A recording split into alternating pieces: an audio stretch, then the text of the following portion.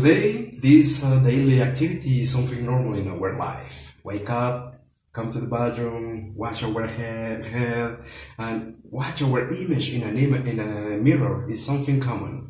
Because, well, mirrors are something common in our daily life. You can get it in a supermarket, you can get it in your cell phone, you can see in the stores, you can see it in your car. So something is very, very common today, but mirrors were something very weird in the past. They were not as simple and common items like this today. My name is Dr. Emiliano Gallaga, and we're going to talk about mirrors. Well, so follow me, myself and me, too, about talking about mirrors. Well,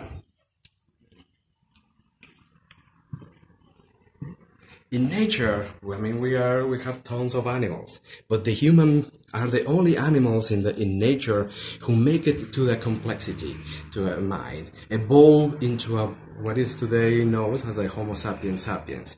But from the beginning of time, from the human have conscious of himself, had conscious of their surroundings, have conscious of the items that they surround them. They start to have this curiosity, and the curiosity is what makes us today what we are. But how we become to that, and how mirrors are important in these studies.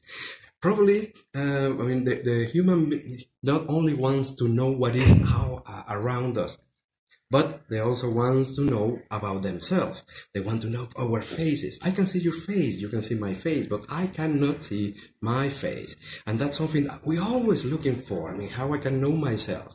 And probably one of the first actions that the humans do in order to know themselves was to look for a surface that reflects our image. In this case, this is just a container with water, and probably this is one of the first things that they see each other. You can see, I mean, you can see my face, well, barely, but that's something that we do every day.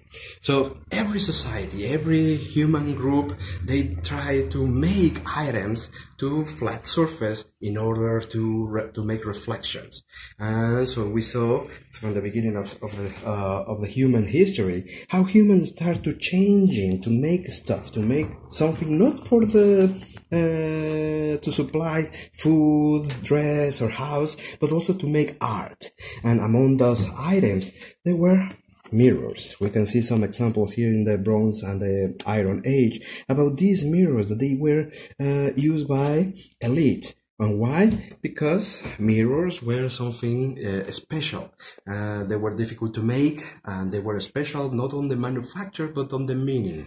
So mirrors were only used by kings, princes, the daughters of those elite, high warriors, and sorcerers. This is very important because mirrors has not only the aesthetic use. They were not produced only to see ourselves, to see we are well dressed or we have a scar or how we look today, but also mirrors were used for magic or ceremonial purposes. So mirrors were very important in the society and in the development of the human being. So we can see that the mirrors are not only for, like we said before, only to use for aesthetic purpose, but also for magical things. And that's something that we're going to start to look and talk about in different clips that we're going to start producing so now.